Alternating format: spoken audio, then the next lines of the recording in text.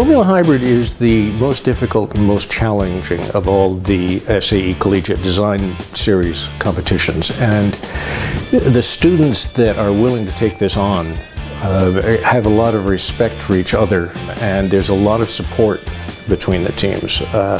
You will find teams helping each other out, providing parts, all kinds of information, whatever they can do to try to help the other teams also get out on the track. I'm really excited that most of the teams that were here actually got to run the endurance race, and so I'm really happy that Carleton and Michigan and some of the other schools got to race their cars. Honestly, there's no description I can give to explain the feeling of just going around the track. Like, it's one of those things you just got to experience it yourself. It's unreal. It's so much fun. The hybrid drivetrain requires both mechanical and electrical disciplines.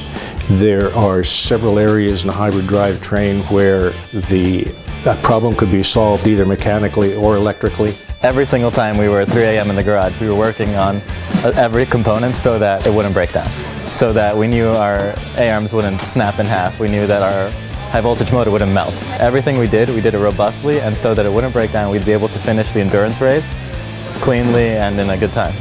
This year we ran the event up on the New Hampshire Motor Speedway road course. Track was 1 kilometer per lap, and it was an uphill that we had been scared about all week long. The big sponsors, the General Motors, Ford, Chrysler, are very interested in recruiting the students that attend Formula Hybrid competition. They like their engineers to work as judges. I was on Drexel University's team last year.